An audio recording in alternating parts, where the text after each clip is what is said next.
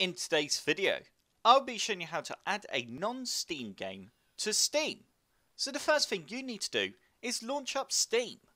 Once you have Steam open, you now need to click on Games, and you now need to click on Add a non-Steam game to my library.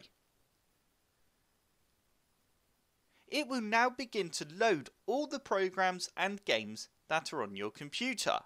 And as you can see at the top here, I have Battlefield 4. Which is actually on my Origin game library, so I can add this game to my Steam library.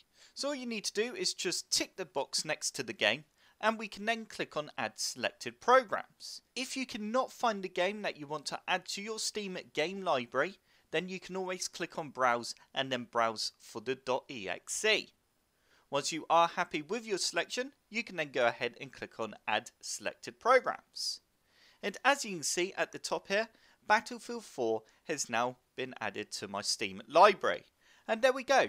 That is how you add a non-Steam game to Steam. I hope this tutorial has helped you out and you enjoyed it. If it did, click the like button below and subscribe for more computer sluggish tutorials.